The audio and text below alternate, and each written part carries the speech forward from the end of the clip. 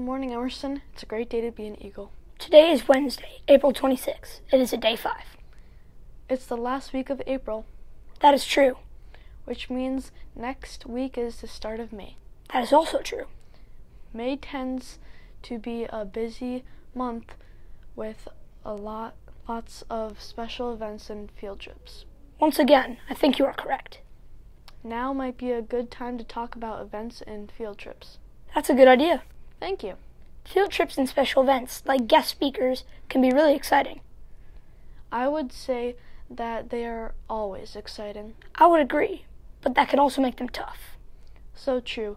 Sometimes when we are excited, it is harder to stay focused and make good choices.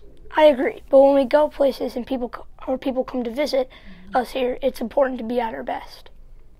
Our 3 big expectations still exist, even when we are always from the building. Field trips are the perfect chance to show how safe, respectful, and responsible we can be. And listening becomes even more important during these times too. So enjoy all the fun stuff that comes up during the last month of the school year. Just remember to show how amazing you are when guests come to school and when you go somewhere with your class. Let's highlight some amazing Emerson Eagles right now. You must be talking about birthdays. Yes, I am. Will you get us started? Yes, I will. A special happy birthday goes out to Mercedes in 3rd grade and Pierre in 3rd grade.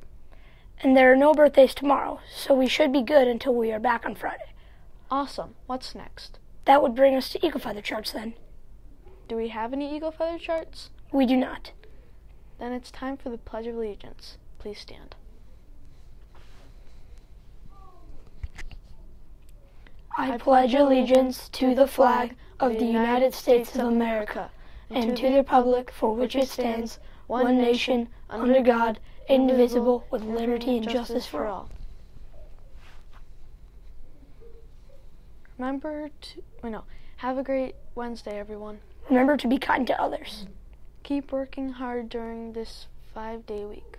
We'll be back on Friday, but for now, It's it's time to soar.